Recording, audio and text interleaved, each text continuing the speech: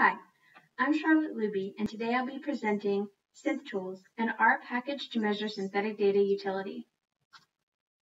What is SynthTools?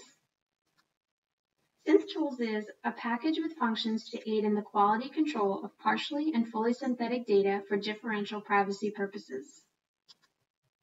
Scenario: you have just created a fully or partially synthetic dataset. How can SynthTools help you?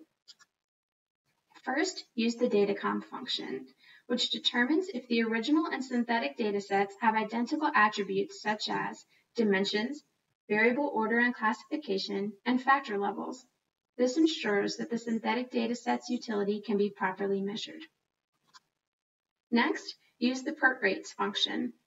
This calculates overall and specific variable perturbation rates. This can be helpful to check early in the synthetic data creation process to ensure sensitive variables are adequately perturbed.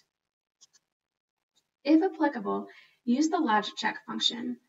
This will indicate if there are any logical consistency issues between variables.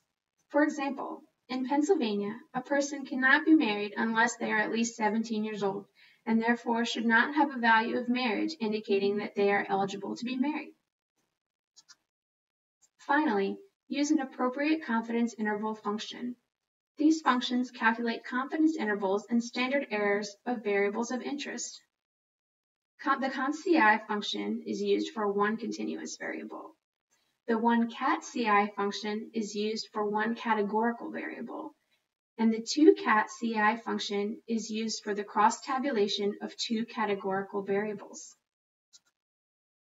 For more information about SynthTools or how to use these functions, please see the documentation pages provided in the SynthTools package.